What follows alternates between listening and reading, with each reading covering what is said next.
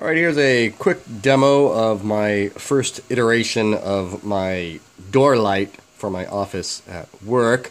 I work in a cubicle and people come up behind me and I have my headphones on and I don't know that they're there. So I decided to make a door bell, but instead of a bell, have a light. So anyways, I just purchased this board here from Adafruit. It's a little wireless receiver board, a little vertical board there.